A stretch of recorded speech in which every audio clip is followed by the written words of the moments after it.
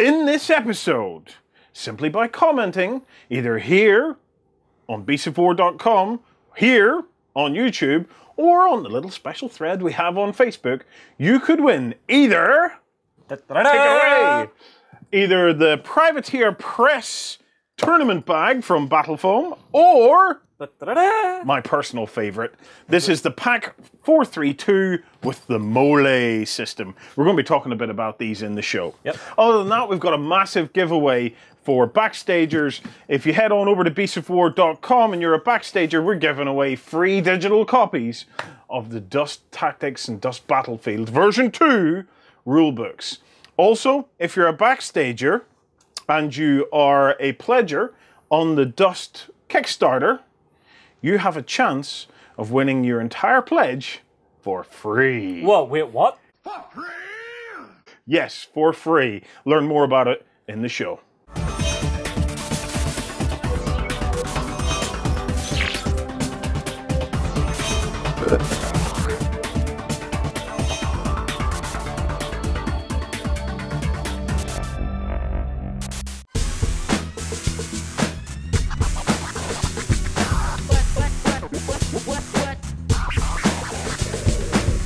Good morning and welcome to the Weekender. It's Saturday morning.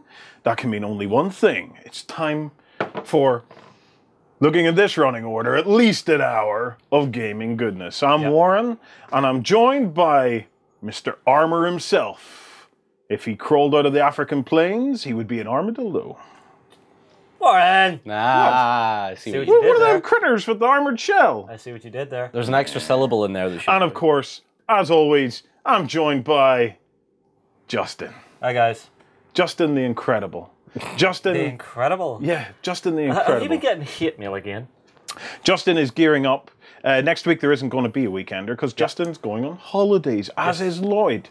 Yes. And then hopefully this year I might actually get some time away as well. But you're going to QCon. Yes, and I can't wait because the guys from Produce are going to be there, hopefully with AVP. So I'm hoping to get a couple of demo games in and learn how to play. They'll also have Warzone Resurrection there. Playing that as well. Also, the man himself, Sam, is going to be there too. Is Sam going as well? He's going as well. So Well, if you're interested in finding out what happens on the day, both guys will be there and we'll be reporting on Facebook, which is kind of where, for these kinds of events, we have pictures and things like that going up throughout the day. That Warzone Resurrection stuff is looking really good. hot. Ben has been playing it recently. He got a demo of it in AVP down in his Sturbridge store. I think that's pronounced correctly. It's a great store down near where Ben lives in the Birmingham area. And he posted up some pictures of it and I thought it looks great. Now he actually went away with some of the soldiers from it, okay? Yeah. I'm still getting up to speed with this whole Warzone thing. But I think, are they called the Iron Guard? I'm not sure. They're a very kind of Third Reich-y looking army anyway, and he's been painting these guys up. We'll get some pictures up because they're on the Facebook page, Ben's Facebook page, and I'm thinking, you know, they're great. However, we have to have a word with Ben and get him over here and get him sat down with John or Rama to learn how to base his miniatures. People have been watching Miniatures ER this week. You only think I'm bad. Oh, no, you are bad, okay? I haven't even got to Miniatures ER yet, so, but I seen Yes, Ben's painting, I thought, that's reasonable compared to yours. Ben's painting was great. I loved what he did to the soldier. I thought the soldier was great. However, it's standing on a base. And you know the slaughter base, he didn't even fill in the slaughter. And he's quoted to have said, someone commented on that picture and said, why didn't you fill in the slot? And he went, I was lazy. I was lazy.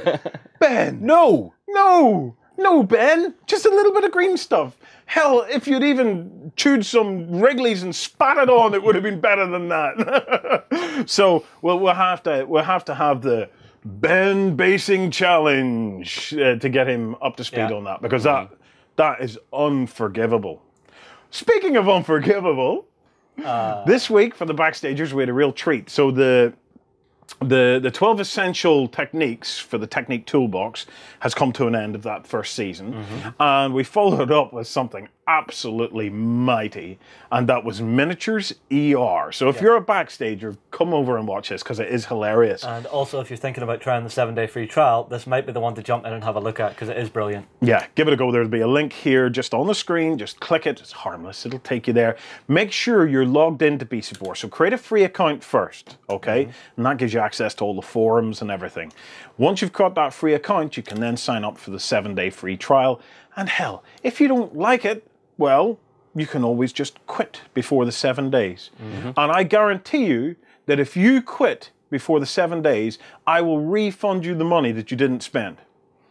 There. 100%. 100%. But anyway, we had Miniatures ER, and it was hilarious. So Miniatures ER is a little show that we're going to be doing, maybe once or twice a year, maybe a bit more often because it is hilarious. And what happened was Justin submitted himself to this for the pilot. Yes, I put my hand up and went, you know what, I know my painting's not great and I want to see if a man can save any of my hostages. Yes, and the hostages is the only way to describe it. Yeah. So Roman went through Justin's collection. He got 3 out of it. Yeah, he found 3 out of the collection, and what he does is he talks about the 3, talks about what's wrong with them, and actually, as funny as the opening to the video is, it's informative too. The quote of the year was, and I believe Justin base coated this with his feet. Yeah. Well, I saw your first comment that was just like, oh God, I'm only 5 minutes in and I can't stop laughing. I was laughing so much, I couldn't believe it. It was hilarious. But as funny as it is, it was also fascinating because Roman's going in and talking about the issues with it. Here's what went wrong and here's why it went wrong. Why it went wrong. And I thought that was brilliant. And so even the first 10 minutes of that video, just of going through the what went wrong, why it went wrong, and then it's a 3-parter, is it? I'm going to be doing it in 3 parts, I think. It's the way it seems to be editing down. What a lot of people don't realise with 3 colours up is I'll get a massive raw file and then the points where Roman's waiting for stuff to dry and stuff, I'll quietly remove in the background so that it's not gigantic. We think it's a 3-parter, but after that 10 minutes, he then gets into actually repairing the miniature by just repairing it. This is not a repaint, so he's not just starting from scratch. No, I mean, he's there's going 1 or 2 in points where he does scratch a little bit off if it's a little bit overcaked, but I think that's brilliant because I'd be terrified to do that. To pick up a miniature and go at it with a blade, and he's fixing things like, and there's a mold line that Justin forgot, and confidently just wicking it off because he knows the techniques that he's going to use on top of the paint job that you had already done, he was going to take it to, it's well above tabletop standard. Yeah, the finished one. One of the comments I put in was, I was amazed by how well it turned out at the end up. Unbelievable how well it turned out. So anyway, that's some of the bits and pieces that's going on in Beasts of War land. Yeah, right. Quick question. Are you going to follow through on your threat in that comment thread of saying that, to hell with anybody else sending minis in, I think we're just going to do it with your collection, Justin? Or are we going to let backstagers, front stagers get in touch? Look, if you fancy subjecting your miniature to the Miniatures ER, where you can pick out something that's fairly atrocious, okay, fairly atrocious, and you want to send it over, and then in the next episodes that we film, which will be in the next few weeks, we'll sit them down in front of Roman, and Roman can pick and choose from them. Now, at the very least, if he doesn't do a repaint job on it, he will do a critique on it of the issues and things like that, and how to avoid those issues. At the very most, what he'll do is he'll then go through and repaint them. Now, typically, these miniatures we wouldn't send back. So if it's a very sentimental miniature, or if it's something high value, or a limited edition, you don't want to be doing this.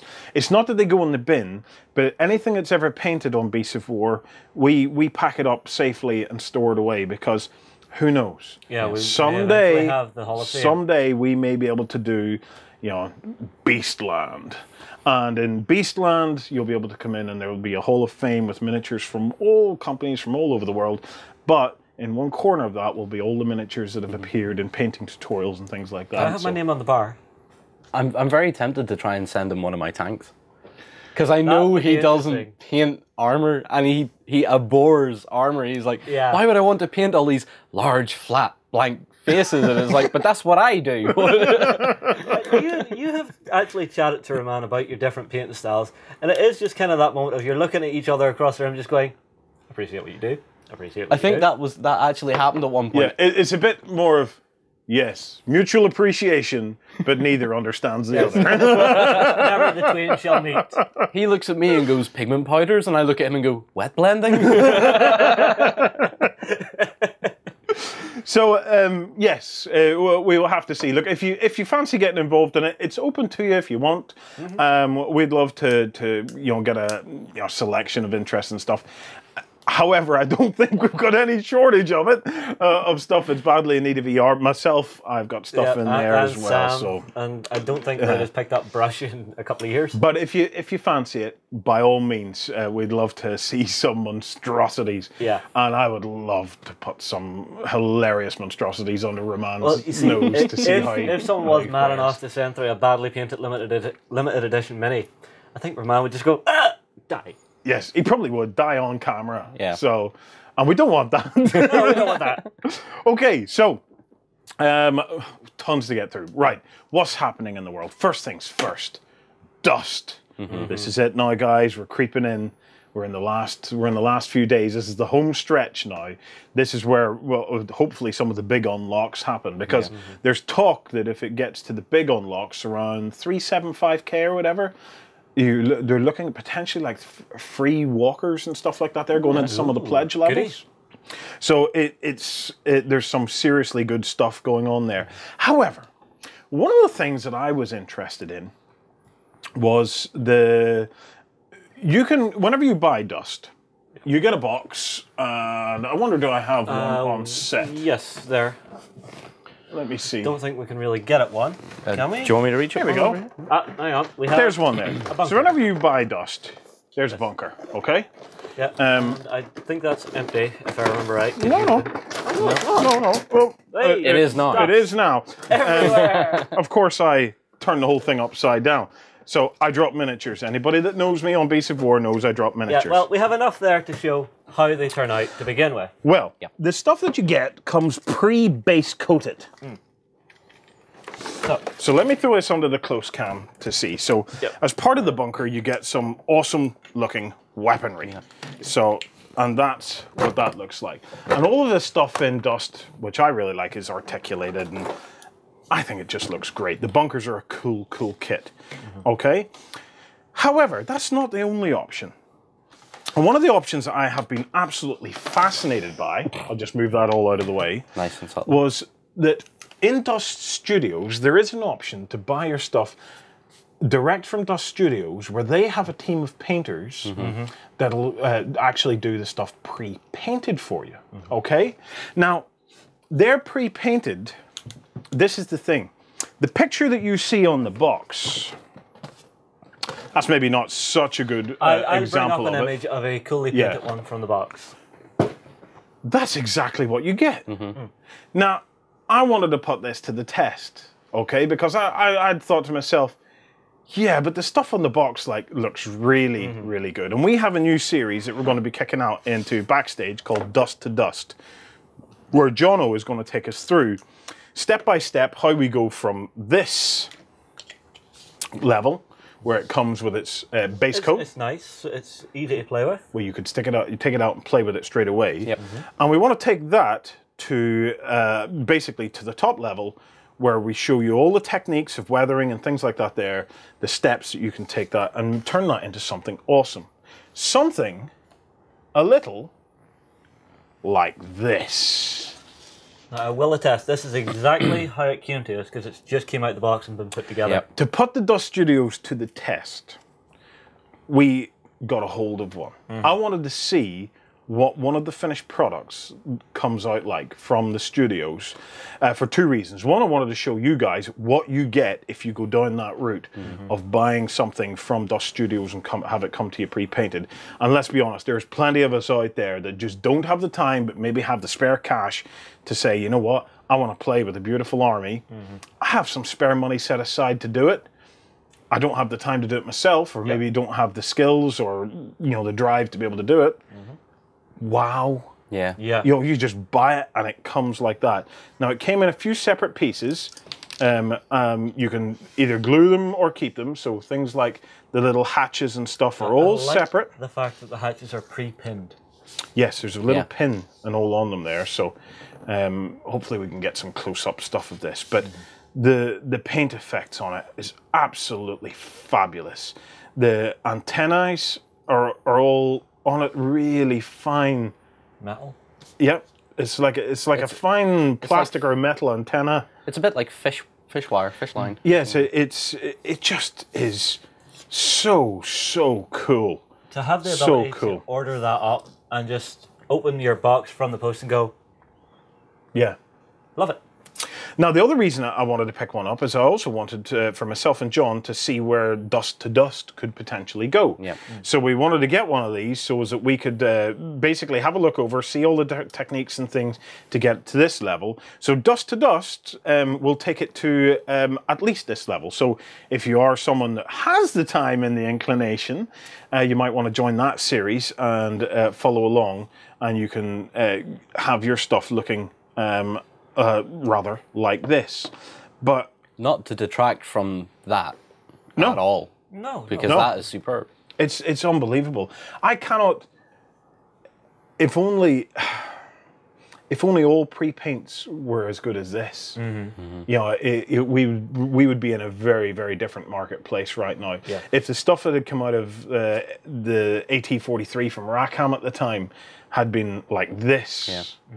You know, maybe some of it was. Maybe they had the custom stuff. The thing is very manual. But this Dust Studio have this team just dedicated to this. And I couldn't believe that what you actually get from that service is box art. Yeah. Is box art. Yeah. Yeah. It's like, wow, absolutely crazy stuff. Do they have a system where you can select what color scheme you want? That's a very good question. Because that would be cool. That's a very good question. I know that's brilliant, and that's the base color and all the nice weathering and stuff on it. But what if there was an option to say, I want camouflage? I don't know. Is there? Well, we will have to. Oh, do you know what? That's a question worth asking them. So we'll get across and ask them on that one. Would it be a case of going, okay, we have the desert theater, the winter theater, forest theater. There's 3 different types. I suspect that what it is you get it in, currently from what I've seen of the Kickstarter. Okay, they've been uploading pictures of the stuff that's going through the Pro Paint. Okay, and there is tons of it. Like, I mean, tons and tons of this stuff.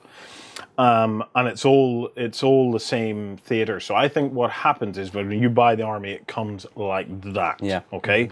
That would probably make a lot more sense, John, and it would make more sense from the point of view of how Dust are able to do it. Yep. Because they're not a pro painting service. Exactly. What they're doing is they're provided pre-painted miniatures to a professional level.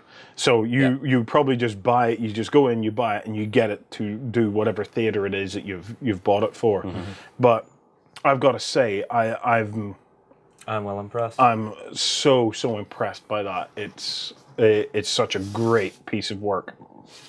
So keep an eye on this one, because who knows, I think we might even give that away as a prize at some point. So keep your eyes peeled for that. If I don't make away with it first. But we will be analysing it for Dust to Dust. So there are things that we have going on this weekend. Right now on beastsofwar.com, if you're a backstager, okay, we're giving away free complete digital versions of the new Dust rulebook. Okay, that includes tactics and includes battlefield. It's all in there. So if you ever wanted to get to grips with this game, and I challenge you not to like it, you know, we have a demo video up at the moment where Phil Yates, fantastic game designer, one of the designers behind Flames of War, is taking you through the basics of how the game plays and how similar the core functions of both games are.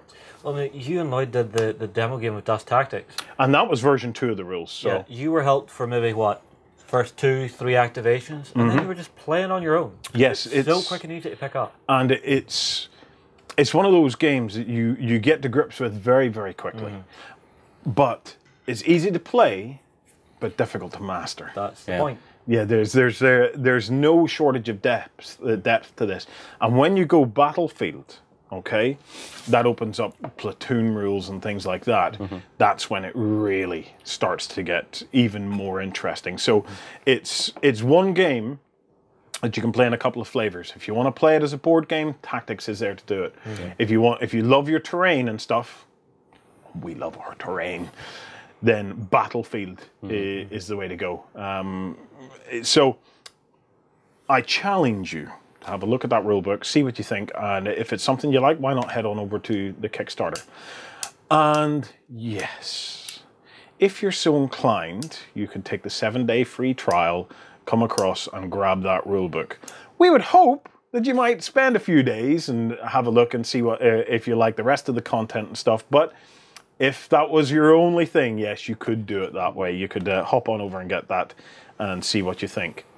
The other thing then is, as I've said, we have a post up at the moment, okay, where this is exclusively for backstagers. So you need to be a backstager to submit your entry, and you need to be a backstager at the time that your entry is drawn, and that'll be sometime after the Kickstarter ends. If you're on that Kickstarter and you're a backstager, you can submit your details to us. We'll then pass it on to Dust Studios, okay?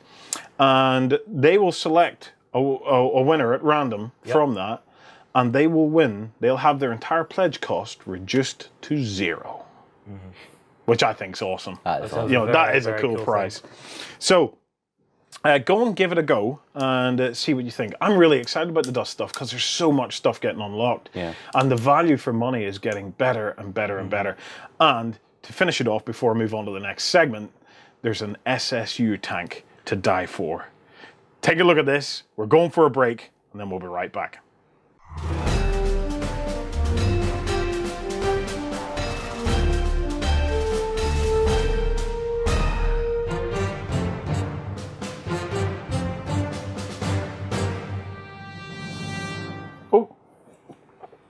And we're back. That was quick. Okay, I didn't even manage to get a drink. Okay, moving on. Storage. Before we get to storage, though, I read the comments. I read almost every comment that ever comes through. Not everyone there, so there's too many, but I do read them. And one particular commenter caught my attention. And he said, "Dear Beasts of War, for God's sake, will you fix that AT-AT in the back and make it stop looking like a chicken?" So while we're on, let's get this thing fixed before it annoys anybody else. There we go. I'm always scared to touch that in any form of rough fashion, just in case something goes wrong. Is that better? Please, you're gonna have a comment below just going, "No."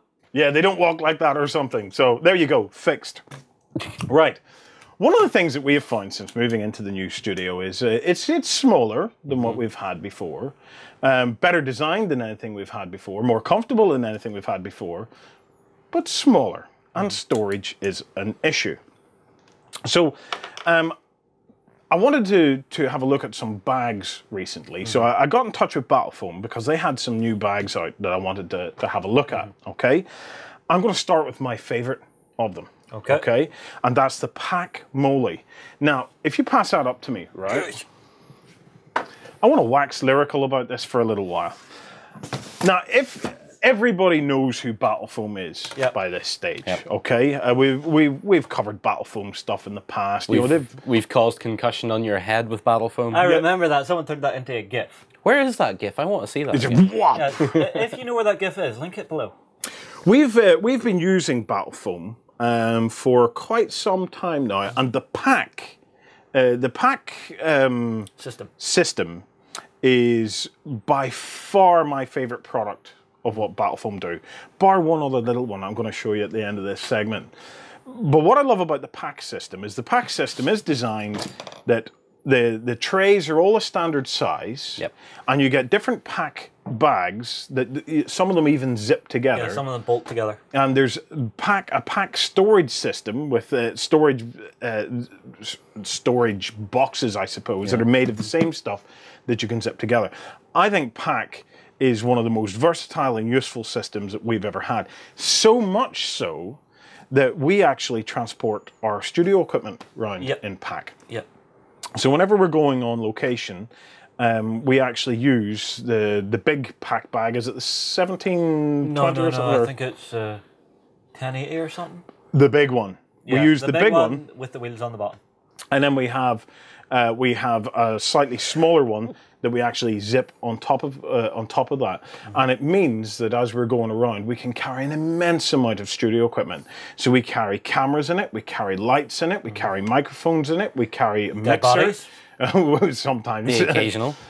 So everything is put in it, and we have never ever had breakage or anything ever go wrong. Yeah. Now, we've had issues with the bags themselves. One that I'm going to show you is we have used them an awful lot. And what we found was that they used to split a little bit here and here. Yeah, it was just the pressure point from holding it with, say, something reasonably weighty, say, mixer, cameras and stuff. You're lifting it, and that's putting quite a bit of stress on the corners. But what we've seen now in this is the newest iteration of the P.A.C.K, and it's got the Molle system, which I'm going to talk about in a minute. But for me, one of the key things was right here at the top, you'll see these 4 rivets, okay? Now, those rivets basically go all the way through the plastic. So they actually go that side as well. So that plastic interior, that rivet goes all the way through, and that should stop that problem that we had where things were splitting along the top. So it's kind of one of the things that I really like about the Battle Foam stuff. Yeah, they're not the only bag maker in town, but they constantly innovate. You know, they're always, like, let's be honest, it's a bag. You know, how much innovation could you get in a bag? But I've got to say to the team over at Battle Foam, they do surprise me because year on year, they find improvements, and nothing is perfect. You can't expect any product to be perfect, but they keep looking for improvements.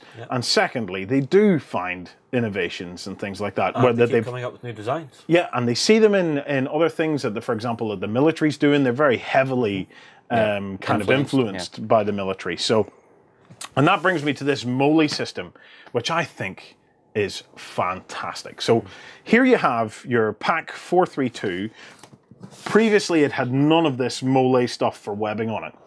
So basically, whenever you put your stuff into the bag, that was it. Yeah, that was the end of your storage capacity. But now, with that Molle system, you can apply all sorts of little added extras.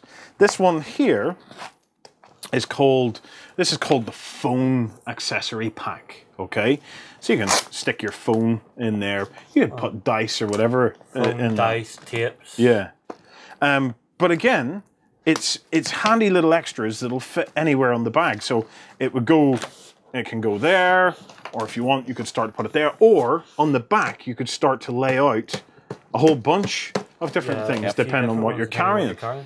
I think that from the P.A.C.K system was always pretty flexible anyway, but I think that has just taken it another step for me. The key, and I think it's definitely something Romeo's been thinking a lot, the key is customization.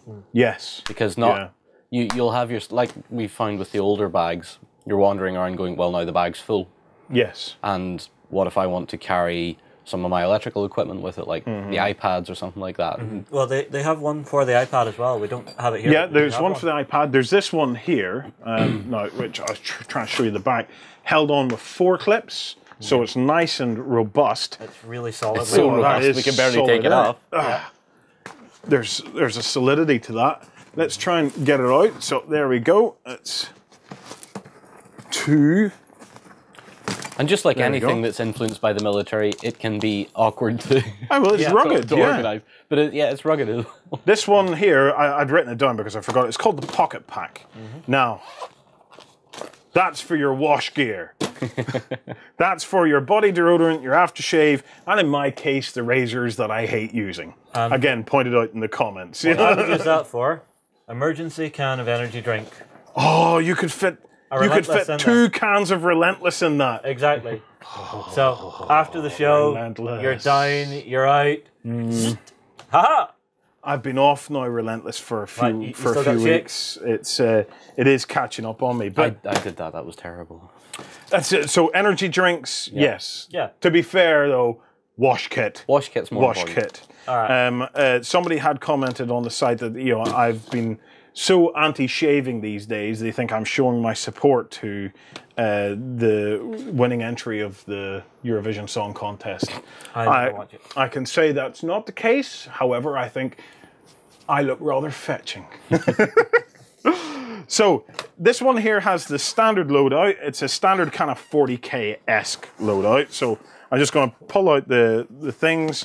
I think that this has got more solid as well. That is thicker than it was. Yeah, definitely. Yeah, that is definitely. I did have a look at that earlier and wonder, is that top thicker? Yes, I think it is. That is definitely thicker and heavier than the previous one that we have been running around with. So, whichever of you guys wins our competition in this one, so much as I really like the Privateer Press tournament bag, I think you'd be kind of nuts not to opt for that one, in my opinion. Before you put the Molle System down, there's one thing you haven't mentioned, which Romeo mentioned when he was talking to Gianna at Gen Con. Right. That particular Molle System matches exactly with the military one. It doesn't. Does it? Yep. So, if you have any military pouches, or you have a surplus... So those long ones that you get for carrying flashbangs and things like that? Well, again, it's that multiple Flashbangs utility. at tournaments. So if Battlefoam doesn't do your what you particular need pouch that you would want, you can have a look through military surplus stuff and it'll fit on there too. Now that's kind of smart, isn't it? That's kind of smart. Okay, show me the loadout. So we've got a pretty standard 40K loadout that comes as standard.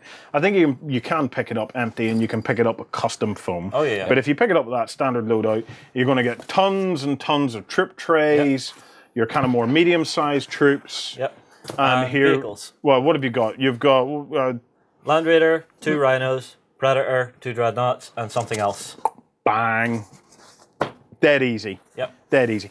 I'm actually always really surprised by how much you can actually fit in to 3 trays.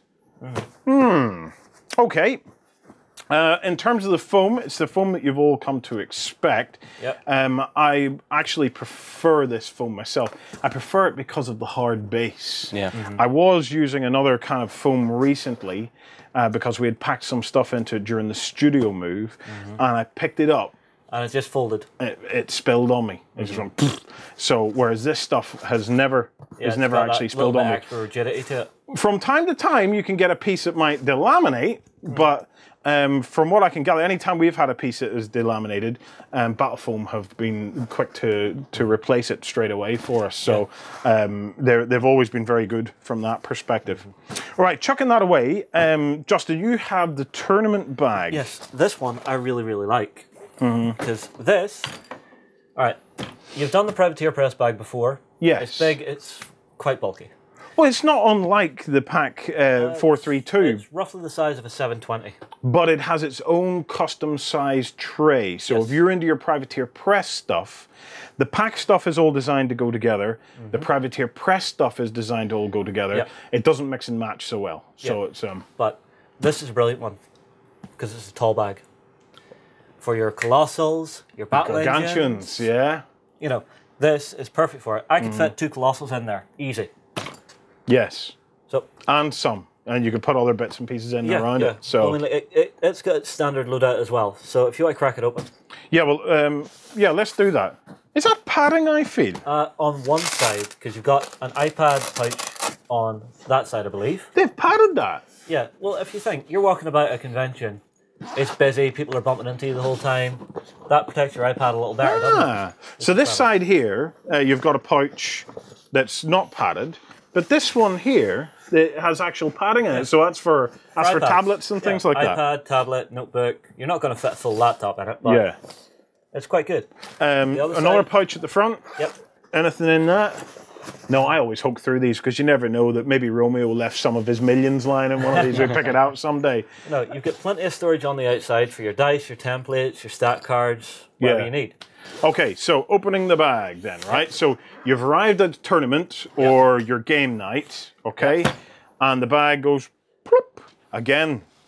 There's weight to that again. They've got them 4 jobbies on it. Well, you've got 6 on it. Oh, well, yeah, it's got a handle. Well, They go all the way through, and they have increased the weight quite substantially of the tops of these things. On the back of that, you got little pouches to hold all your stat cards and stuff. Yeah. So would you split your stat cards up like that, Justin? Would you? Yes. As a player. Why? Why? That's the bottom layer. So that's my bottom layer of foam. Middle layer of foam. Top layer of foam. And then I know exactly where everything is. If you're that well organized. Well, I generally try and do that with anything I'm packing away. But say I'm looking for my gun mates. Oh, they're in the middle. Done. Yes. So this is the bag for anybody that's... It was only a matter of time, Justin. It was only a matter of time. Right, so talk me through this is the standard loadout again, isn't it? This is standard loadout for this particular bag. So, right, so your top 3 trays are for your standard infantry. So there they are there. This is the half size of what you get in the battle foam bag. Yes. So if I put 2 of these together, and I already have a battle foam bag for Privateer. So this is this is compatible with all the rest of the Privateer Press stuff. Yes. So if you have Privateer Press stuff, you can have full trays, which is what 2 of these, or you can get your half trays, right? Okay. So but whatever you have half tray wise, fit into that. Yeah. Exactly. Okay. Your next 2 are for your medium infantry. Yeah. So these are for those bigger based miniatures. Say you had what's their name? The Cador Boomheiler. Aye, say the Man of War Shock Troopers. They'll fit into this nicely. Or say you had Gregor Boomheiler and Co. So they fit into that. The next one down, which you have there, is slots for 6 Warjacks, right? Yeah. So that's your big, heavy War Machines of Death. And the last one, which I really like the idea of... Pluck me! Yes. Fucking hell, it's pluck foam! It's 4-inch pluck foam. Yeah. Because in each faction, you have one Warcaster who is bigger than any Warjack. So for Kedor, it would be Karchev. For Signar, you've got Darius. For Menoth, you've got Harbinger. Karchev's a I know, but he's just that bit bigger and spikier, so I would rather pluck this out and put him into it to keep him safer. I had a hobby moment. Yep. Have you ever had hobby moments where there's been something that you've always really kind of hated, and then you've had this an enlightening moment where suddenly you realize, actually, I really like it. I had that with pluck foam. Right.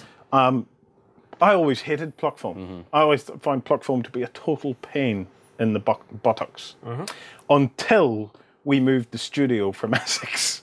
And it was then that I realized just how good pluck foam is as a product and how versatile it was. Because until that, I'd always thought of, the custom foam, it's all cut out, it all looks lovely and stuff like that. And stuff. But that versatility of the pluck foam, because it was, whenever we started to try and pack away models that were not built to the manufacturer's way. You know the way, like, John, whenever we were doing the Nid Army, we turned the torsos of the Carnifexes upside down.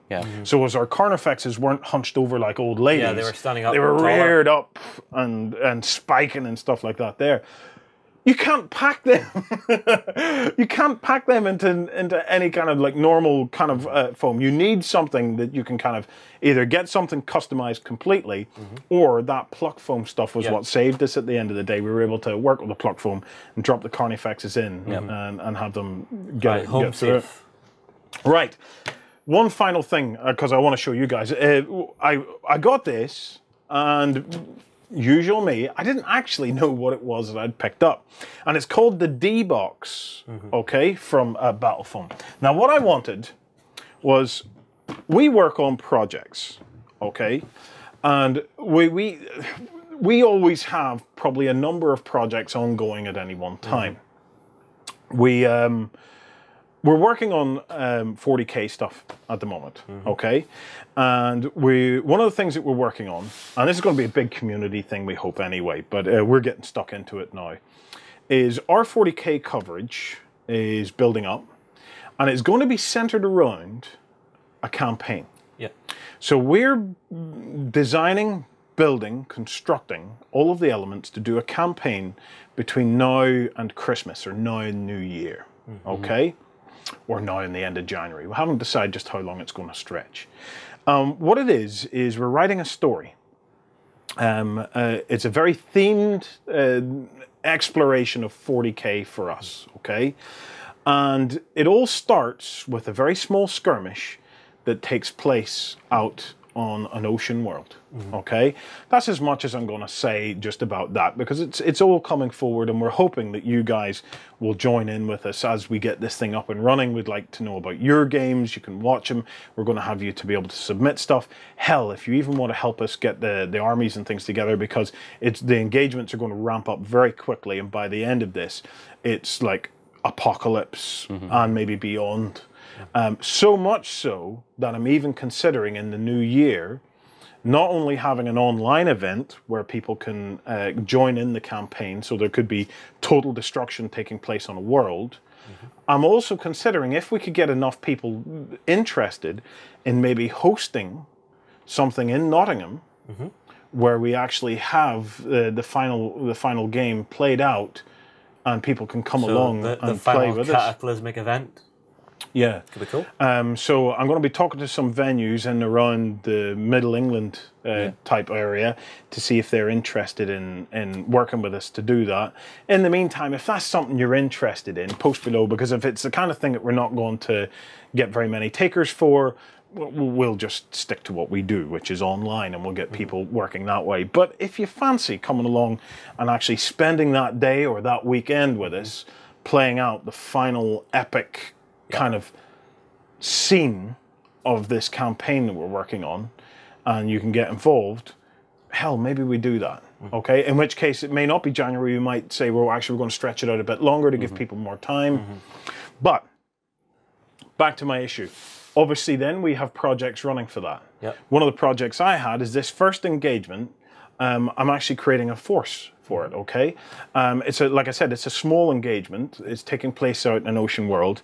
And what has happened is orcs have overrun this area, okay? Small number of orcs.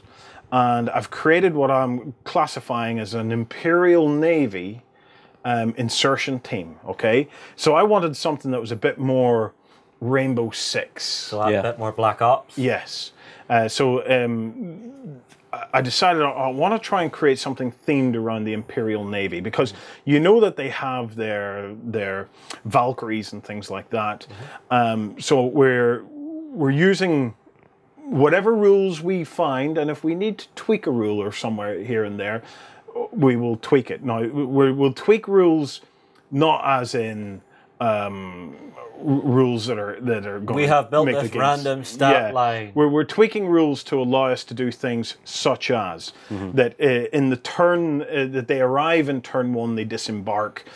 We do a roll-off to see if the Valkyries stick around or if the Valkyries' fuel level is too low, in which case they have to disengage straight away. So if the Valkyries stick around, they might get one turn of shooting or something to try and support the ground on the ground. However, if the Valkyries stick around, the orcs might have a quad Daka gun that might be able to take them out, in which case the guys are really in the shit, okay? So we're putting some interesting kind of like narrative rules into the game. But I have this project, and I've needed something to very quickly store the project in, store the paints and things that I'm using for the project in one little tidy little container, which means that whenever I come back to the project, because I can't work on it all the time, and then, for example, I work down here in the studio sometimes, but then we film this, so I have to pack it away. The D-box is the way to go. So I got this, and it came with a standard loadout. So I'm going to show you guys some of it, and you can start to see what's happening.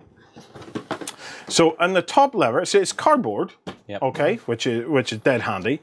And in the top layer, okay, I have a cracking, just a little trip tray, okay. So in that trip tray, you can start to see the Imperial kind of insertion forces are like commandos. I've got a really cool picture of these guys. They're not finished yet, but I've got a cool picture of them standing out as if they're spilling out of the back of a Valkyrie. Cool.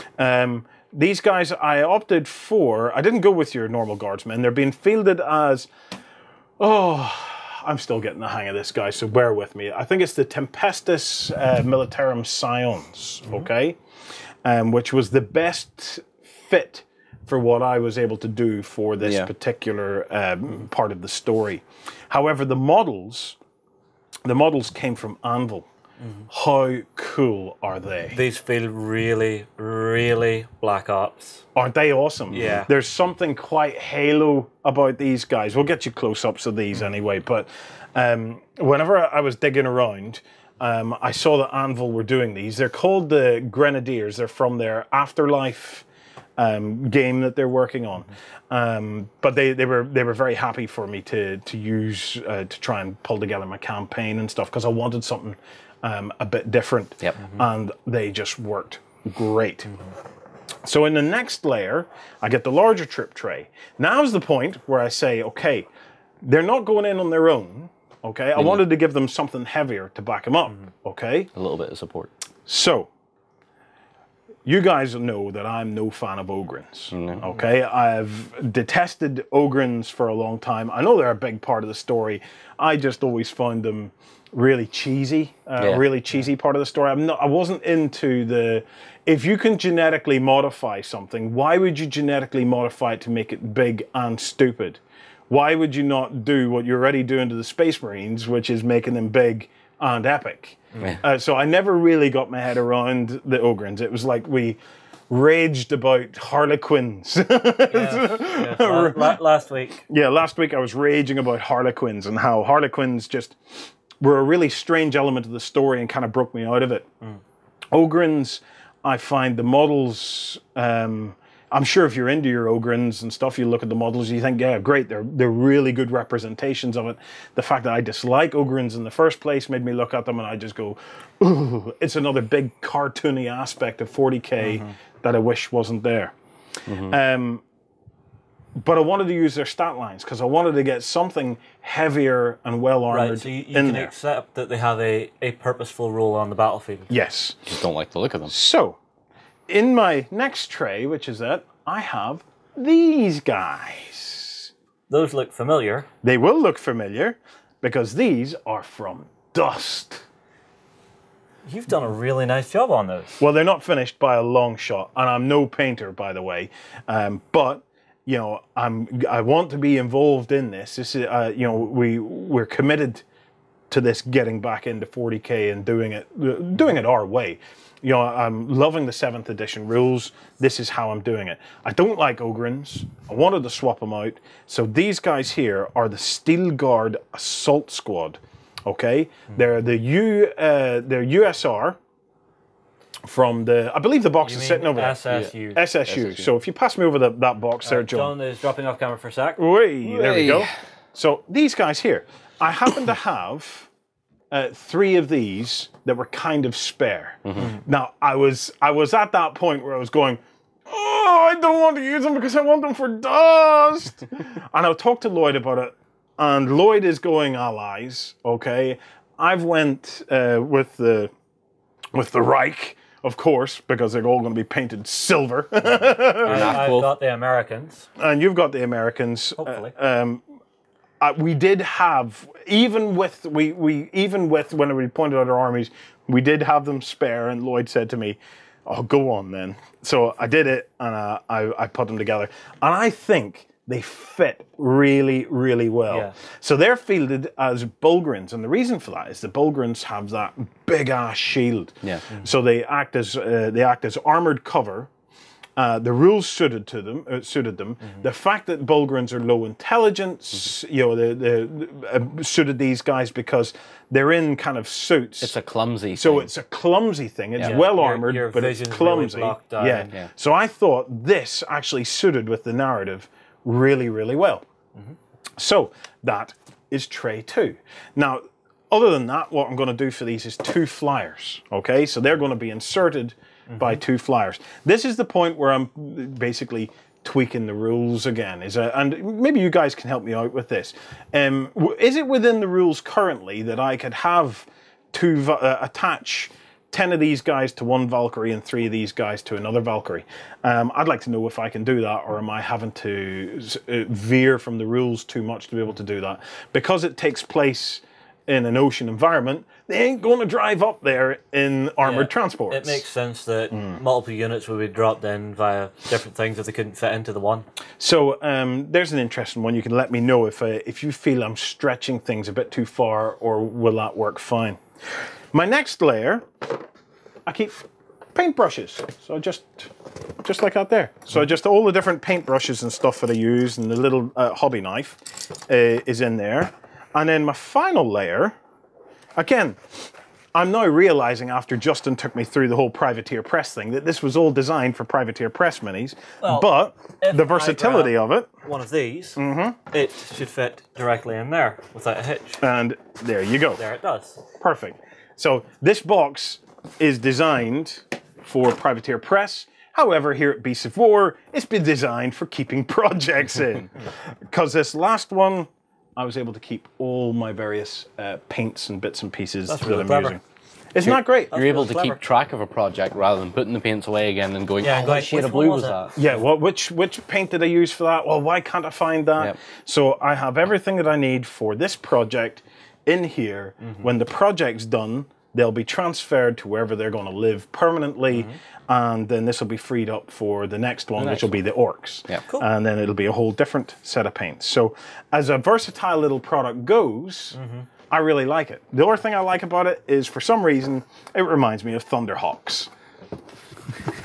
It does remind me of Thunderhawks. I just want to paint it silver. Do you remember Thunderhawks? Is this a TV show? Yes. I vaguely remember it. Let me see if I can get your memory back.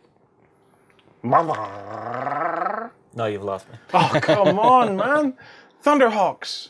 Terrahawks even. Thunderhawks. What am I talking about? Terrahawks. No, you've completely lost me. Oh. Sorry. They had little cubes and little spheres. And the spheres sounded like your man from Ain't Half Hot Mum. Lovely boy. Ain't Half Hot Mum? What? Oh. I'm doing this to him. It's totally lost on him. Yeah. So anyway, that is the Battle Foam D-Box. This is my Imperial Navy. So far, so good. So far, so good. I'm pleased with it. I'm enjoying it, and I think that's the main thing. So let me know whether you like the Imperial Navy stuff, or you like the idea of what we're doing with the campaign, whether you'd like to get involved, either by playing where you are and submitting results, or by coming along to a possible event that we might hold where we actually play it out, or maybe you want to get even more deeply involved and help us paint up some of the armies or build some of the terrain and stuff like that that we are needing for the whole thing. And basically between now and the end of the year, or maybe into next quarter, we're going to play out something that I think is going to be kind of awesome. Cool. Okay, I'm going to take a quick break. After the break, I'm going to talk about battle zones, Carnivale, and I've got a bit of a chat about Normandy versus Waterloo. We'll be right back.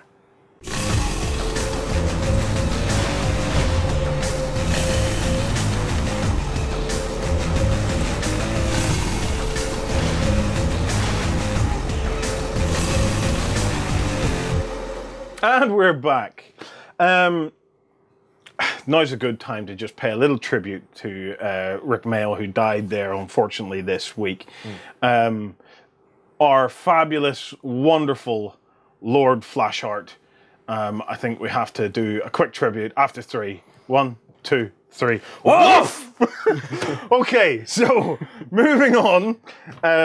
I want to talk a little bit about the Battlezone Summer Challenge. We talked about it last week. It is launching as we speak. In fact, Jolinar, one of the members on Beasts of War, has put up this image. He said, "I'm getting stuck in." How cool is that? All his stuff is sitting on the table, all ready to go. Well played, that man. We're starting to get feedback and stuff now from a lot of people who want to get involved in that. We're starting to get our own stuff sitting prepped.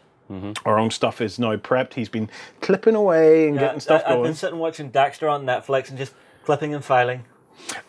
If you want to know what it's all about, go and watch Last Weekender. Or I'll quickly recap for you. While I'm recapping for you, we'll bring up some example pictures to try and, inspire you into some of the things you can do. Yeah, well, there's some from Mantic and some from community members. Okay, so what it is Mantic Games have the Battlezone terrain, okay? This is a modular terrain system that is basically the Lego of Wargaming. You buy this, you lose your week completely. Pardon me. Week? So this box is at least a month. Yes. Apparently it's 5 hours just to clip what's in this box. That's not including filing. And that's not including filing. Filing? Filing and cleaning up mold lines? No, not mold lines. That's for wimps. Filing. Quite simply because this is such a precise system. Yeah. You have to clean it, otherwise you're going to have bother with it. If you're having bother with this system, give it a file and a clean, because that's probably the bother you're having. There you go. That's what you're going to hear later on in the show when we go, well, what hobby work did you do today? Well, Justin learned how to file. Yeah, on XLBS, what did you do this week? I filed and cleaned. So, basically the thing is, we're doing a summer challenge. Over the summer, here at Beasts of War, we're going to be working with this stuff, and we've invited you as a community to get involved. So go and grab yourself some of this Battlezones terrain. Build yourself something awesome, okay? At the end of the summer, and during the summer, we're going to be posting. You're welcome to come on over to the forums that we have here and post your progress and things. At the end of the summer, we're going to be judging all the entries and stuff. Now, what are you going to get from it? Well, you're going to get a summer of great terrain building, okay? You're going to get comradeship from all of us here at Beasts of War and in what sympathy you're doing. from your friends. Now, that's at the very least. And for many of us, that's probably enough. However, we're going to sweeten the deal. There will be prizes.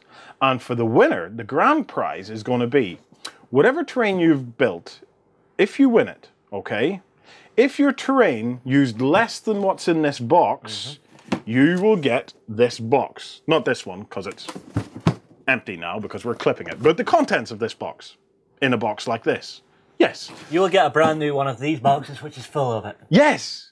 Like him. You're full of it. Anyway. Me too. So, if, however, you've used more terrain than what would be in this box, we're going to ship out to you an exact amount of what you have used. So you get it all back again. Now, for some people, they sit and go, woohoo! Best prize in the world! Other people are thinking, oh my God, I have to build it all over again. Maybe by the end of the summer, that won't be such a good prize, in which case we'll change it. But it's awesome. It's an epic amount of terrain you're going to get. So you're going to get, at the very least, this amount, which is fabulous. Absolutely fabulous. So I hope you've enjoyed that. I hope you understand it. I hope you've enjoyed some of the images that have come up to try and give you some inspiration. We have a project in mind. I've actually been on the putter, in Photoshop. Oh, getting a wee bit country, are we? Designing out, because I've got an 8x4 table with this name on it, you see, as part of our 40K campaign. One of the scenes is going to be quite interesting, and I'm going to use this stuff to try and replicate it. So, cool.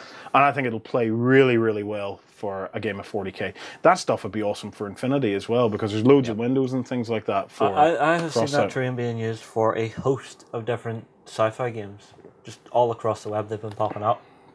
Also, somebody had mentioned recently how they quite liked it even from a steampunk perspective, that some of the stuff, I guess you could like the little crossbars and things like that there, had a kind of a steampunk-esque kind of feel to it. Not all of it, mind you, but there's bits of it. So that might be an eBay job where you're going on and trying to find particular pieces and things. So, well, I suppose if you were doing a dockyards, something like that maybe. So I don't know. You know, you're not limited to building something sci-fi for this challenge. In fact, if you build something that nobody's ever seen before, you're probably in with a better chance of actually winning the thing. Points. Yeah, because we're always drawn to things that we've never actually seen. If you're interested in terrain, I'm also doing a little segment in tomorrow's XLBS, which is the extra long backstage version of this show, where I'm going to be talking about city buildings for city boards. We were getting a number of comments of what were our suggestions for it, and I have a couple I'm going to show you in XLBS. Okay, next piece of news is a very short one, but I wanted to talk to you guys about it because I know we're excited about it. And Sam will be doing little somersaults. Yeah. Like a little long-haired kind of troll type thing. Basically, to light a match, you've got a fire wheel. Yes, he'd be like a what do you call it? Catherine wheel. Carnivale is coming back. Is coming back. I can't wait. Oh, I'm so glad to see that. Carnivale is one of our favorite games. It actually is one of my personal favorite games. Carnivale is set in Venice. At least it was set in Venice. I have no idea what's going to happen when it comes back, because anything can happen. Yeah.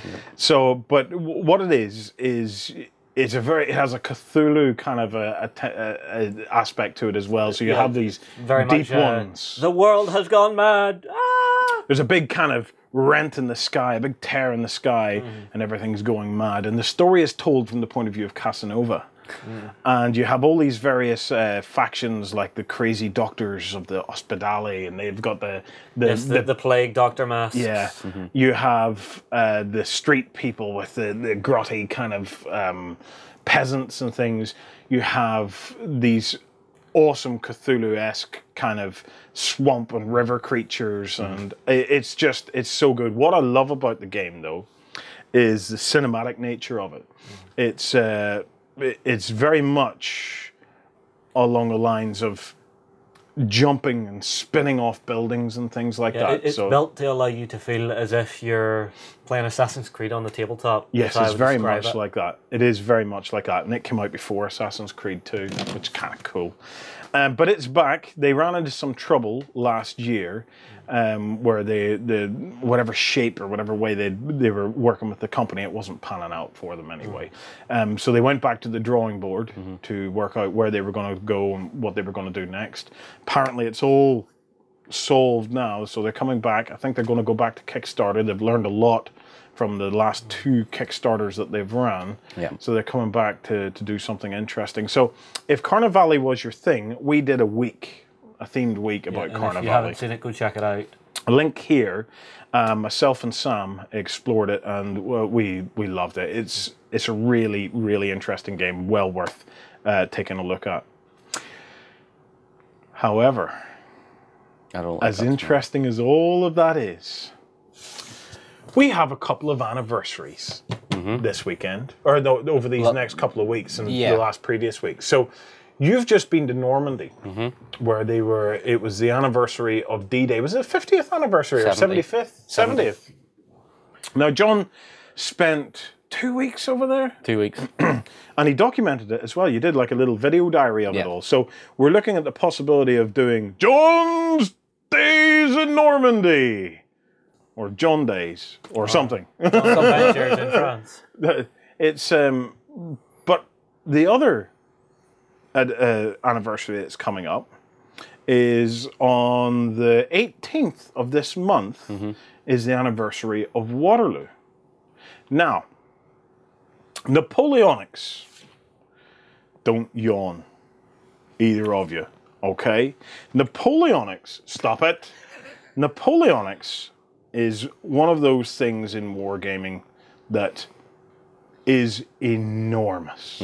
Okay, Napoleonics, like we are getting into historical. It started last year with my journeys into Flames of War with Flames of War for the Win, which aired this week, by the way. Flames of War for the Win is back. And I started to get into the more historical aspects of that, and with bolt action, etc. History is not my thing, okay?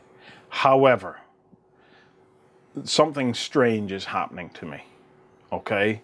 Because I'm starting to feel the full moons are rising. There's grumblings. There's little rumblings. There's something wrong with me, because when I heard that the Waterloo anniversary was coming up, I thought to myself, I think I'm quite interested in finding out more about that, because I knew nothing about Waterloo. I looked at Napoleonics, okay, and I thought they're the most ridiculous looking thing I've ever seen, okay? You're going to war like a peacock, and you wonder why you die, because they can see you. That's why you die. You're dressed like a peacock. Alessio Cavatore recommended that I watch a movie, and he actually sent the movie over to me. It was called Barry Lyndon. That just reinforced the whole Napoleonics thing, because those guys got into battle and marched directly at each other, firing muskets. And I thought, you bloody idiots, why are you doing that? Why are you not on the ground firing muskets or skirmishing around the side or doing this? But it was my own ignorance that was getting the better of me. So, when I heard the anniversary of it was coming up, I thought, I'm going to have a look into this. So I started to read. Yes, I know. And Andrea has a big book called the Waterloo. I think it's the Waterloo Companion. And it's a massive, massive big book. There's an interesting story about this in that a few years back we visited the Perrys. And we went into the Perrys game room where they were showing us off the Waterloo stuff and all the Napoleonics. And they have enormous amounts of Napoleonics in this fabulous game room. Yeah, they have full uniforms and stuff sitting on mannequins and stuff. It's great. So while we were there, I started to get an interest in this, and I thought to myself, I really need to look into this Napoleonic stuff because so many people are interested in it. And I couldn't really grasp why they were interested in it. So I was asking them at the time, is there any good books that, I could use to try and steer myself into this? Yeah. And they brought these books out and they set them down in front of me and they said, that one in the middle is the one you want. If you can get a hold of that, that would be the best one for you. Yeah. So I was writing the names of these books down on my phone, and I came home, and I was steeping in the bath. I think we'd just arrived back, and I was up in the bath, and I was telling Andrea, bending her ear about Napoleonics and how much fun I'd had, and it was really, really interesting. And you should see the uniforms, and you believe it, Andrea? One man actually represents 10 men or 20 men. They work on a representation system there, Andrea. Blah blah blah. Poor Andrea was like completely bored, and I said, I'm looking for some books. So after I get out of the bath here, I might go onto Amazon and see if I can find these books. And she says, well, what's the names of the books? And I said, well, the only book I'm really after is this one, because he said I can't go wrong if I have this book. So I read the name of it, The Waterloo Companion. And I was lying there. She'd went all quiet, and I thought, oh, I've bored her to death. That's it. She's away. She's not going to talk to me. Next thing, she knocks the door, and I said, what? And this arm appears around the door with the book. Is it this one? Is it this one? And I went, huh, where did you get that? She says, it's been sitting on our bookshelf for the last year and a half. It was part of her collection as she studied history. So I had it. I meant to read it. I looked through it a couple of times, but there was a lot of detail in it, and we got carried away with other stuff. But then this anniversary came up, and I thought, I'm going to look into it.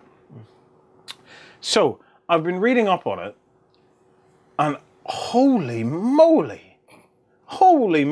I've enjoyed D-Day. Yeah. Right? Oh, when I say enjoyed D-Day, I use that term loosely. It's myself and Dave even tried our own kind of attempt at battling out D-Day, because it was a very specific set of circumstances, D-Day. You've enjoyed your exploration into D-Day. And it gave us an opportunity to see what, on the tabletop at least, what a beach landing might look like. And we learned a lot from that demo game, like how the attacker needs to have substantially more force than the defender in order to actually realistically replicate that. And as world-changing as D-Day was, and there's no doubt about it, it was a world-changing event, I cannot believe how I've only now realized how world-changing Waterloo actually was, okay? Waterloo to me was, it's another one of them Napoleonic battles that happened way back then. They didn't really make much difference to the world. Yeah, they fought over women's handkerchiefs and stuff like that there. But, oh no. That battle shaped Europe for 100 years. We're probably still feeling the effects of that battle today. Right.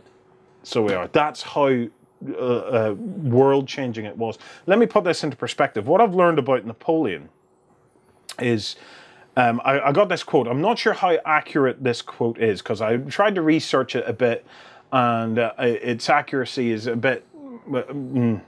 But Napoleon apparently was involved in more battles than Caesar, Hannibal, maybe Genghis Khan, and another geezer who did a lot of fighting, all put together. Right.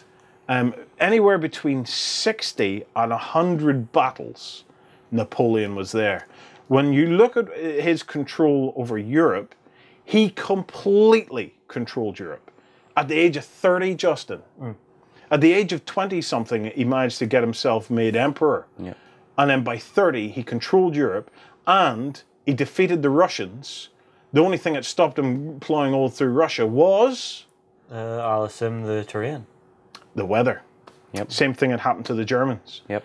Now, how the Germans didn't learn from that, I don't know. You know, how they went in when on their battles on the Eastern Front and didn't learn from what Napoleon faced. There was a historian on a documentary that said, it's almost as if the Germans were surprised to find that Russia would get cold in winter, because the last army to do it was Napoleon's army. And they faced exactly the same thing. They faced the same conditions. They defeated the army, because the Germans, to be fair, whenever they first assaulted the East, I think they effectively defeated the Russians as well. To a point. To a point, yep. But then couldn't go any further because of the weather. Napoleon hit the very same thing. So, he conquered pretty much all of Europe. Yep. Didn't conquer the British Isles, okay, but Prussia and all of this. He was fighting engagements in Egypt, in Crete, I think, and all around. Like, I mean, his I'll empire. assume he wasn't personally at each of these battles. He was directing them from home. No, he was there. The only way back then to direct a battle was to be there. Yeah. Fair enough. This guy stood on his horse in the back line or at his little table and strategically worked out each of these battles. That's fair enough. Apparently, from a strategic perspective, Napoleon was unmatched strategically. However, tactically he had faults, but I think anybody tactically, you cannot, tactics is a very difficult thing. Strategy is one thing. Tactics ebb and flow, so you can make tactical errors, but strategically he was unmatched. You can lose a battle, but you can still win a war. So what happened was he controlled Europe, okay? However, there was unrest at home in Paris, and they basically handed him over to the English, okay? And then the English sent him off to an island to live in isolation, okay? In isolation, he was able to take something like 600 of his own soldiers with him. That basically became his bodyguard on this island. During the 7 years that passed, he lived on this island, apparently pouncing back and forward like a caged tiger. This is a guy who was 90% ambition, 10% magnificent britches. Okay? So, during that 7 years, though, unrest started to develop because they reinstated the monarchy. Okay? And the people in France, certainly in Paris, if you're sitting there and you know more about this than I do, please forgive me, because I know I'm kind of teaching my granny to suck eggs, but this is what I've learned. But the people in Paris were starting to get unrest and were not liking the conditions. Napoleon was a gambler, not a gambler in money, but he took risks that were unbelievably risky. Okay. Yeah, so he'd risk 1,000 men to do whatever. Oh, easy. 1,000 men. What did I tell you about Waterloo? Armies didn't matter. So he did one last cast of the die and came off the island where he was exiled and landed back in France, okay, and started to make his way to Paris, okay. And he was met on the road by, I don't know if it was a general or something, with a contingent of men that were sent to arrest him, okay? And the officers were telling the soldiers, ready, aim, to fire upon him. Napoleon went up, bared his chest, and said, which one of you is going to kill your emperor? And all the soldiers laid down his arms, and they all laid down their arms, and they converted to Napoleon's side. So Napoleon, over the course of those weeks, went back to Paris, retook the emperorship, the monarchy that was in place fled again, and he got the army and all behind him, but he tried to make peace, okay? And the reason he was trying to make peace was because he wasn't fully mobilized. He wanted to solidify his position. So he wasn't fully mobilized, so he tried to make peace. However, by this stage, the English, the Prussians, and I think the Russians... I assume they're all looking at it going, for God's sake, we already got rid of you. Yes, that was it. We will under no circumstance is any country to make peace with Napoleon. And they then declared war. And they didn't declare war on France. They declared war on one man. So they declared war on Napoleon himself. Now, a series of engagements happened, all right? And it all culminated with being in Waterloo, okay? If Napoleon won this, his empire would have been bang, back and intact, okay? So this was absolutely crucial. This was the make or break of whether Europe was going to be run by a single emperor or not. So Waterloo, he came up against another general, which you all have heard of, called Wellington. Mm-hmm. Waterloo, again, this is all going to sound so basic, is in Belgium. I thought Waterloo was somewhere in France, but it's not. It's in Belgium. So Waterloo, was where Wellington wanted this engagement to take place, okay? He felt the conditions at Waterloo would have suited him better. And Wellington was very, very astute as well, strategically. Whereas Napoleon had great respect for his soldiers, and the soldiers had incredible respect for him. Wellington was much more upper class. Smelly little blighters we have in our army today. We'll get rid of them first, shall we? What? But he was very strategically astute. So you had these two massive armies facing off. However, there was two building complexes on the battlefield. And it was those building complexes that stopped the French from being able to completely overrun the British. Because if they hadn't have been there, they were outnumbered enough that, and the French were so well trained that they would have just roll up the flank. They would have just rolled over. They could have rolled over just straight away from a full frontal attack. Here's where some interesting things of the battle, and this is where it all starts to get wargaming related, okay? So, Wellington has the English, okay, behind a hill, or kind of standing on top of a hill, with some of them behind the hill, which meant that all the French artillery, the cannons and stuff like that, were killing guys. Like, they did get badly done in with these cannons, but a lot of the guys were behind the hill, so they didn't get the full effects of it.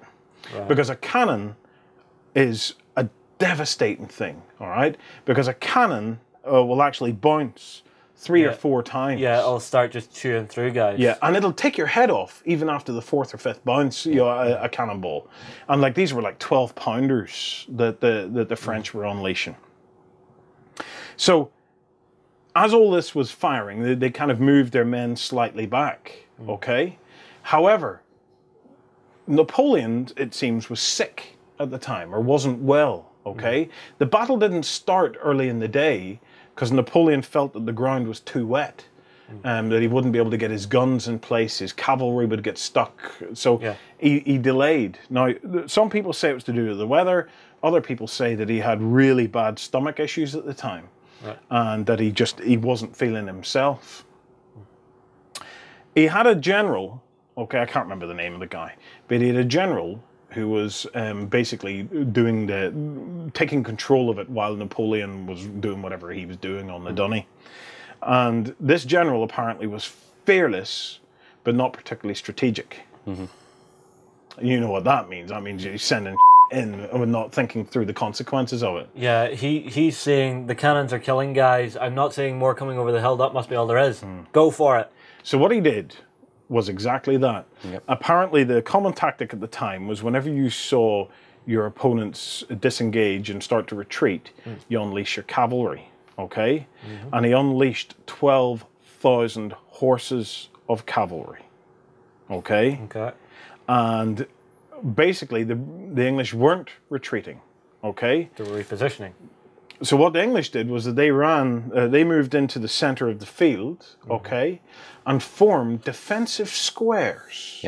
Form square. Now, this I had never seen before, and this is why I'm looking forward to trying getting into some Napoleonic battles. You've now seen how that works. Yeah.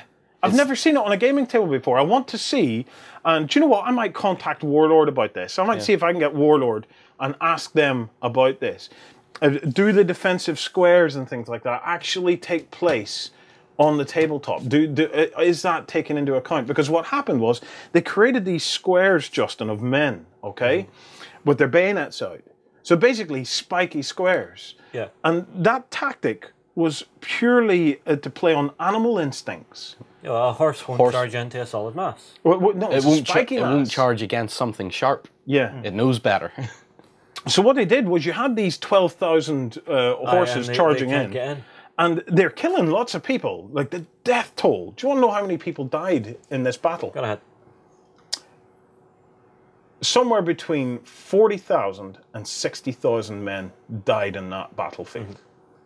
That is extraordinary. A few years back, they found an intact skeleton of one of the Englishmen, apparently still on the battlefield. So anyway, they went in and they weren't able to do a lot of damage, but they took a lot of damage. Mm-hmm. And what they did was they went in, retreated, and went back. And they went back 3 or 4 times. They redid this charge to try and see if they could break the line. I'll assume this general at the back's going, "Are they dead?" "No, sir." "Get back there!" Yeah, but I would imagine that was pretty much it. Back in again, back in again, back in again, because it was purely a numbers game, which is something I'm going to talk to you about in a second. Get these guys in there to destroy them. It got to the stage where Wellington knew that if they sent one more cavalry charge in, that it was going to break and they were going to lose. Yeah. And he's very calmly sitting on his horse going, if they send one more in, we're done for. We really need reinforcements. And by that stage, what they were waiting for was the Prussians.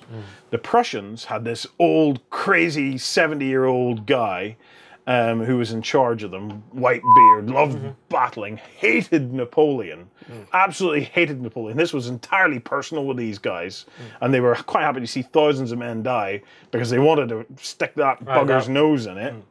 And when you hear the end of this story, because this is a bit that confounds me more than anything, the Prussians finally did arrive. Yep. Okay? But before that, one of the key things, as I was saying, was these 2 buildings. One of them was like a farm type thing. I think they're both kind of farmyards. But one of them in particular, Napoleon realized, or at least made the decision, had to be taken at all costs. Right. Whatever you do, you have to take it. I think it was called Le Hayes Saint or Le Saint Hayes or something.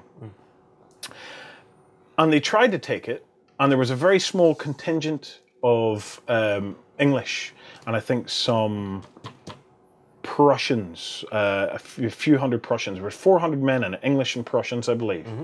And they managed to hold off an assault on it. But they came back and assaulted them again. By this stage, they had run out of ammo, and they did. And of the 400 men that were in it, only 40 of them got out alive. And at that point, then, it all changed. So, the cavalry was done.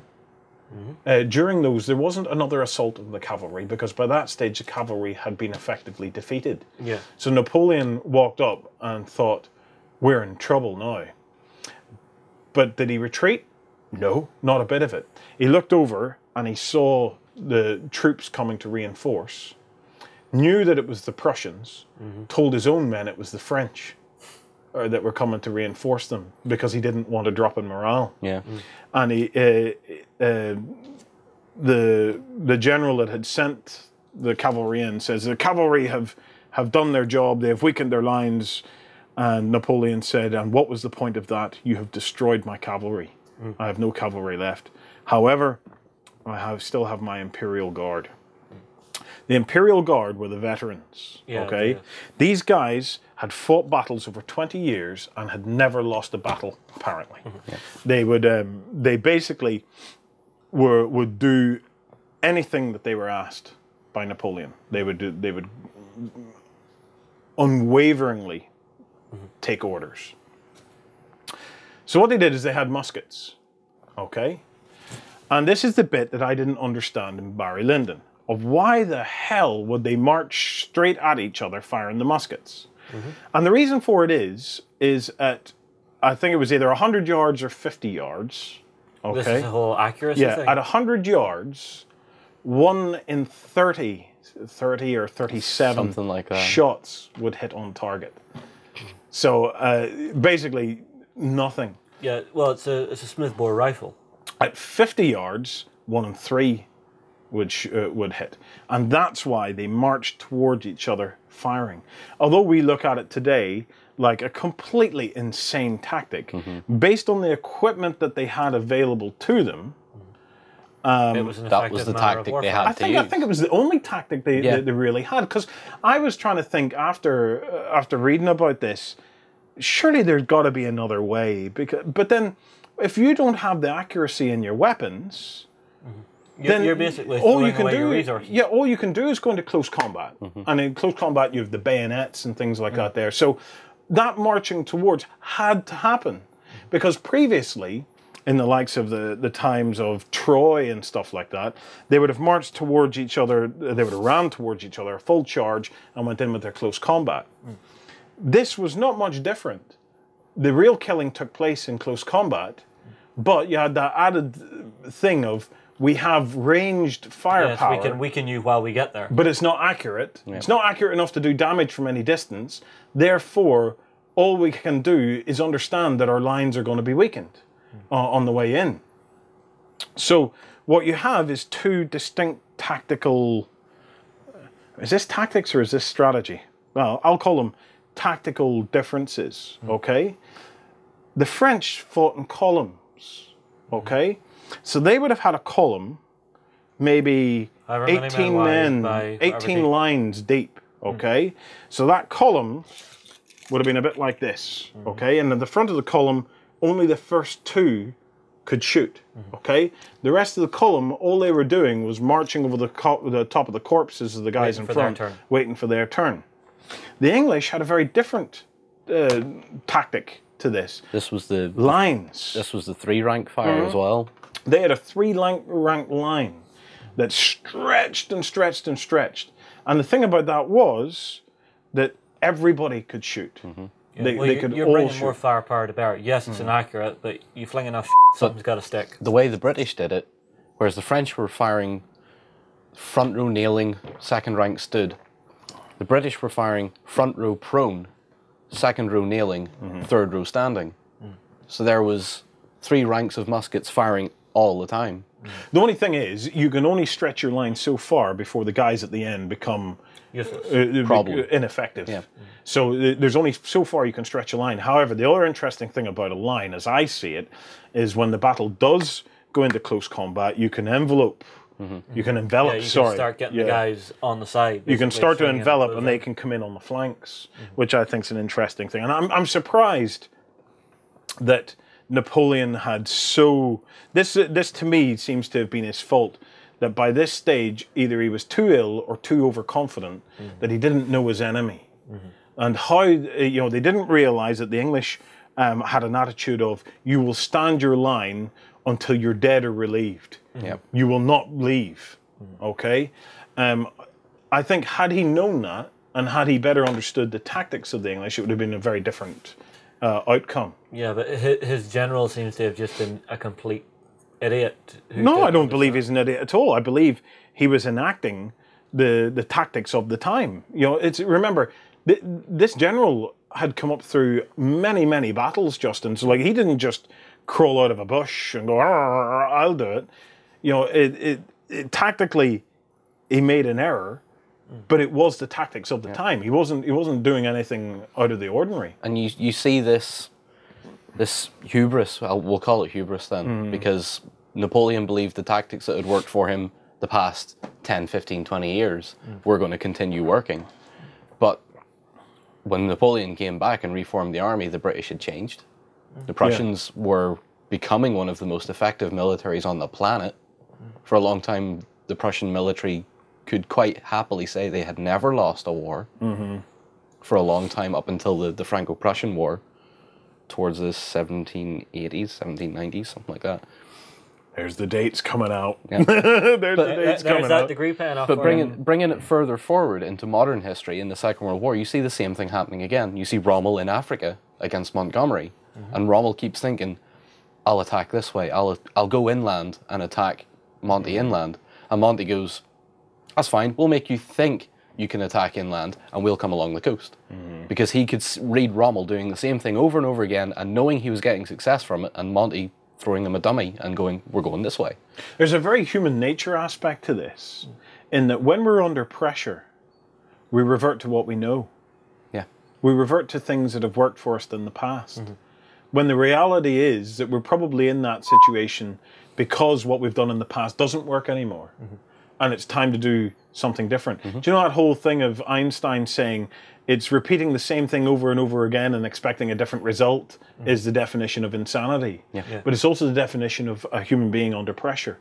Because when human beings are under stress or under pressure, in this case it could have been illness or it could have been just watching the thing unravel in front of him, you revert to what you know. But you take solace in what you know. So, it feels safe. 2 epic battles, Normandy, Waterloo, both were basically the defining battles of their era, of the 19th and 20th century. Waterloo ultimately was won by Wellington. Okay. I'm not even sure that the Prussians got an awful lot of action in it at the finish up. Whenever the Imperial Guard marched up, they didn't realize that there was either 1,400 or 14,000 Englishmen standing behind the hill that then came over the top and smacked right into them. They retreated for their first time ever, and Napoleon then retreated himself, and then to ensure that he got away, he had his army fire artillery into the midst of his own men. Nice guy, that. Yep. Nice guy, that. Vicious little git. The beauty of it is, and I said this, the bit that confounds me the most, is when it was over and Napoleon evacuated, he then contacted the English to say, okay, I give up. I would like to come to England now and live as one of the gentry. And they said, no, unfortunately we're having none of that. And did they execute him? Or did his own people execute him for the amount of death and destruction that ultimately he had been involved in? No. They sent him off to an island to live in exile again. And he died after a few years of arsenic poisoning from hair products. how our great dictators go in the days of old. But it was just, it also hammers home to me how little was thought of the average soldier, that his officers were executed.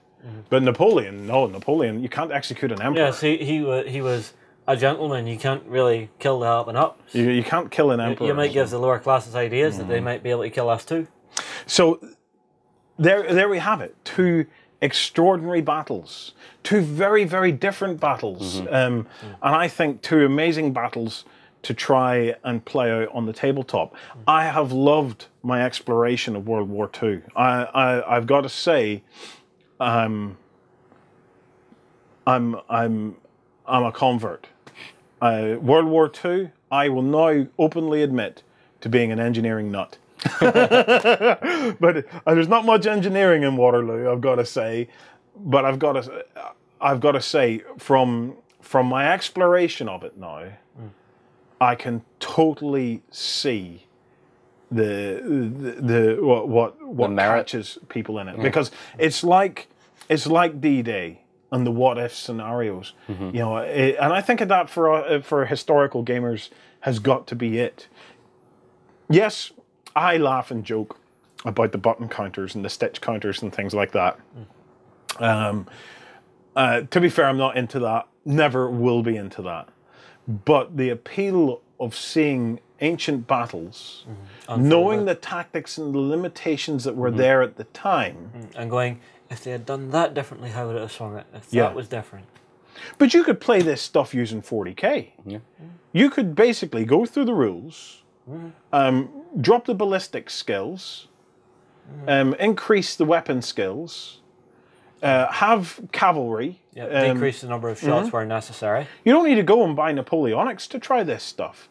You just go in and tweak your stat lines, tweak your rules a little bit, and you have Waterloo in the 40th millennium, and you can try this out. Because I am fascinated by how could you have done it differently? Because the limitations don't change. those limitations are there. The armies don't change. Those armies are there. The only thing it could change is the order that you do stuff, a little bit of luck, because luck in battle is the same as luck on the tabletop. Mm-hmm. Yeah, if you were able to take, say, that manor house earlier in the battle. If the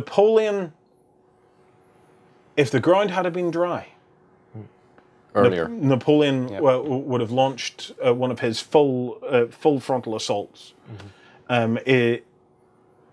If the Brits hadn't, or the English hadn't the presence of mind to take those 2 buildings, if they'd been stupid enough to just stand in a line and not take those buildings, they'd have been dead. Let Napoleon's artillery do the job for him. It would have just went straight through. There'd have been nothing. There'd have been no kind of defensive barriers in the way. Yeah. If Napoleon had enough to make another cavalry assault. Enough to make another cavalry assault, what would have happened? Or if the British didn't have the tactic of forming square. If the Prussians hadn't turned up.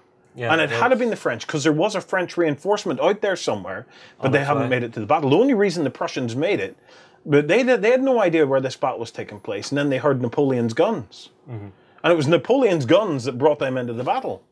It's extraordinary. It's absolutely extraordinary. But when you think of the quantity of men, you know, we talk about apocalypse in 40K, right? Yeah. And apocalypse, we have a 5,000 point army. A 5,000 point army, would we have 100 infantry miniatures on the table? It probably wouldn't be a modern or a Napoleonic regiment at the time. You know, 40,000 men dead. The army sizes were, I think the English had something like 120,000 men, and Napoleon had 140 or 160,000 men. 140,000 men. It's just unreal. The numbers are mind-boggling. You can totally see now why in the Napoleonic battles they're talking about, yeah, that horse actually represents 100 horses. Yeah. You know, it's to actually give you a true sense of the scale of the battle. I watched Rick Priestley play a Napoleonic battle in the Wargames Illustrated studio. I was over at one point, and I watched him. And him and Dan Falconbridge were playing out a Napoleonic engagement.